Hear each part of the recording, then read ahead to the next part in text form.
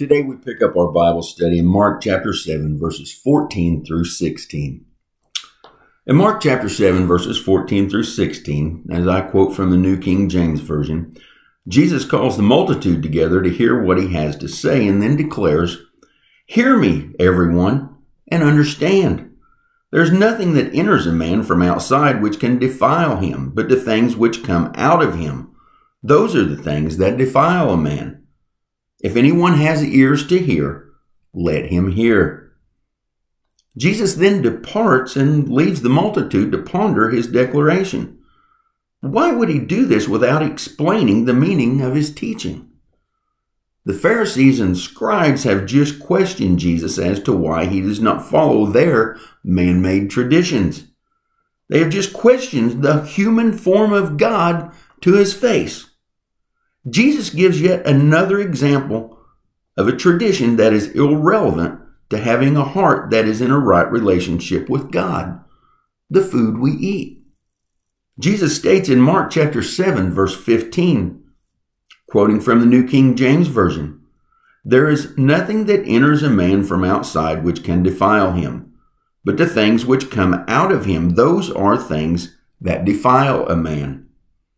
This is a command to listen and to hear the words of Jesus so that we may understand what he is teaching us in drawing near to God.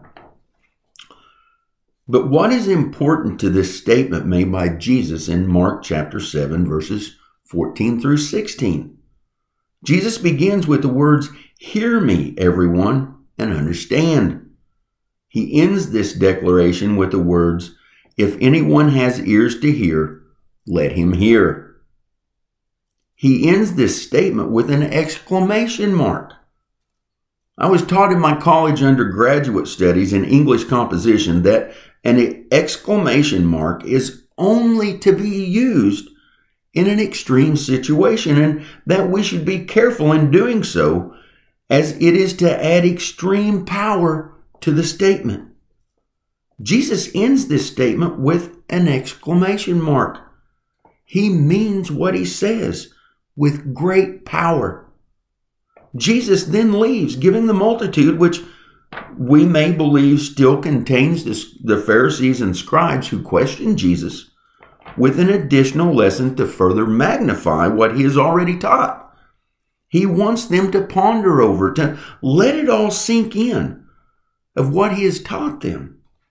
He wants them to remember his teachings as they are important unto his purpose of being on this earth, that it is the condition of our hearts that brings us to a believing faith in God and then enables us to follow his will for our lives. Dear Lord, we are hard-headed, just as were those in the multitude that Jesus was trying to reach with his teachings. Please help us in this fast-paced world to slow down when we are studying your word so that we may allow time to ponder the teaching that you're trying to show us each day.